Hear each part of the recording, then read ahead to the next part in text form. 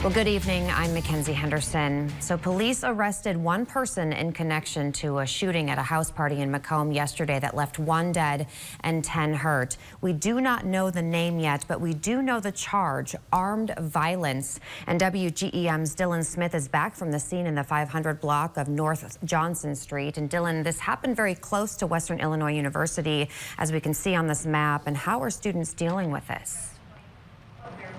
Well, Mackenzie, the students I spoke with say they're concerned more than anything about crime near campus becoming what feels like a yearly occurrence. And there were not only college students, but also high school students at the party. Both say they're shocked to see this happen again. It said the Macomb Police Department is investigating the report of a firearm discharge off campus. Seek shelter immediately. WIU sophomore Chaz Banks is one of the thousands of students who received that same emergency alert in the early morning hours of Saturday. I got texts from a bunch of people, a few of my friends, and then calls asking me, like, am I okay, am I okay? And I was trying to figure out, I'm like, what?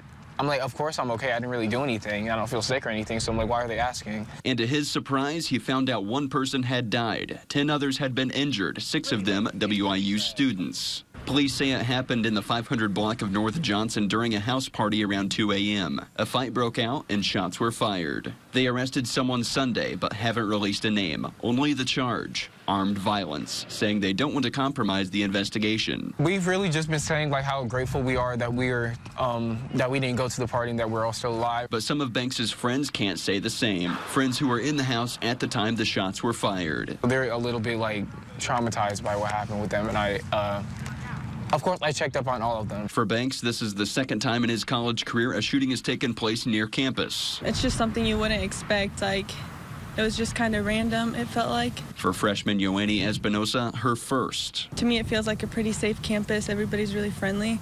So it was just shocking and really sad. Espinosa and Banks say they still feel safe at WIU. They also agree that gun violence has no place at or around WIU. If people like get into it, they don't use their fists anymore. They don't talk about it first. They just like immediately pull out a gun or some kind of weapon.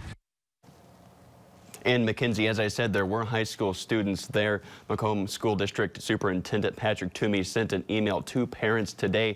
Now it reads in part, our hearts and prayers go out to all of the victims and their families. And at the same time, we are grateful none of our students were seriously injured.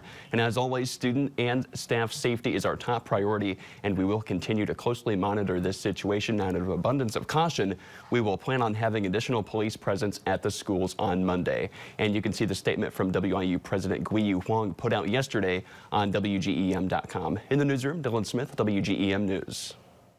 All right, thank you so much, Dylan. And here's more information. So police say it is likely video or photos before or during the shooting are out there. So you can email that to citizenconcerns@macombpolice.com. We'll have that on our website as well. And if you have any other information, call Crime Stoppers in Macomb at 309-836-3222. And they all say the calls will remain anonymous.